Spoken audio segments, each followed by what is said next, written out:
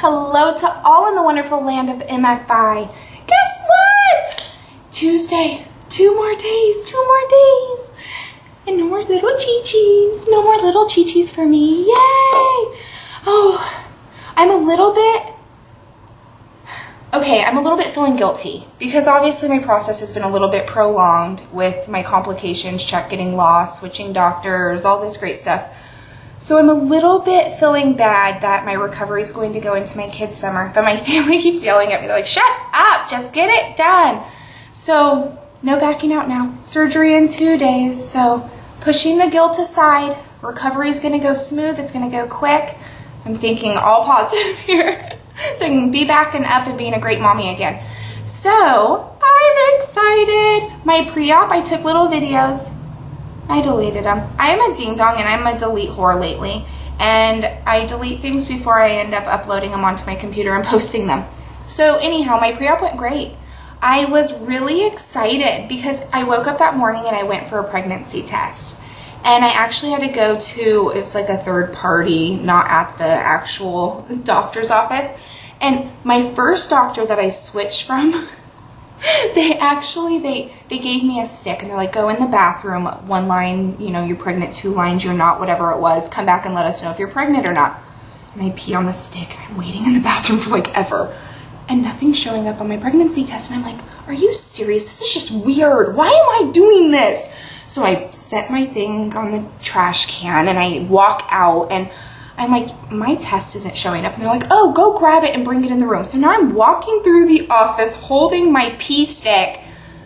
Ew. I was like, really? So it felt so much more professional to go somewhere. And, you know, growing up, my little friends, they were all candy stripers. I played softball. I was too busy. I wasn't a candy striper myself at the hospital. But they're always so cute in their little outfits. And I go to the hospital and the little candy striper, she's this old little woman and they're old little men and they escort you everywhere and it takes forever, but it's the funnest thing.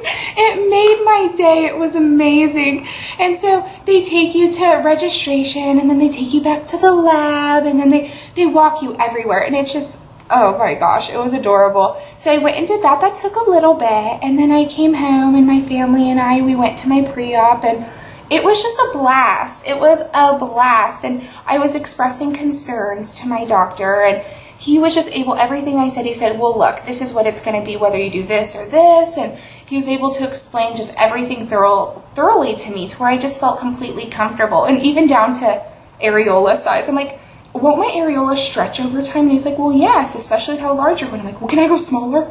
So now he's like, yes, when we get to the room and we sit there and draw everything, we'll pencil it in a little bit or draw it in a little bit smaller for you so that way it gives you some extra space. I'm like, I want a little tiny one. Yeah, I'm such a dork. And so everything. And so, I mean, we're pretty much to the conclusion no matter what, whether I do a 2-part procedure, a lift, and then coming back for augmentation later, a few years later I'm going to need a lift again anyhow. My elasticity is that bad. I mean, you could just see. I have stretch marks everywhere. They're just everywhere. So even me doing what I'm doing now, unfortunately, I'm either going to be okay having natural saggy boobies in, years from now, or I'm going to have to get a lift again. And at this point, it's just what we have to do as being women. It's horrible, and I feel selfish, and to spend money on things like that is just ridiculous. But I'm getting over it. I'm learning to accept things slowly. I'm learning to not be such a freak. No, I still freak out, huh? And then I figure I'm irrational. And then I need to calm down. So I'm very, very, very, very, very excited. So I'll be there 6:30 in the morning, Tuesday, to get ready for my surgery. My husband's going to take little videos whenever he can in the process. He's going to upload a vlog as soon as he possibly can on Tuesday to kind of keep you guys updated. Can you guys believe it? It's finally happening. And for those of you that are in the process still waiting, I know it seems like this everlasting wait or you're still earning. You will get there. You will get there and you will miss the journey. You will miss it because a part of you you lose a part of you. I don't know. It's sad. It really is. And I know there's a lot who can relate. But it's so amazing to see so many new faces. It's so great to see that the drama is kind of fading away and the appreciation for our benefactors is coming back. I love it. There's so many amazing beauties on the site. Keep your heads up. Life is never easy and you guys are doing so great.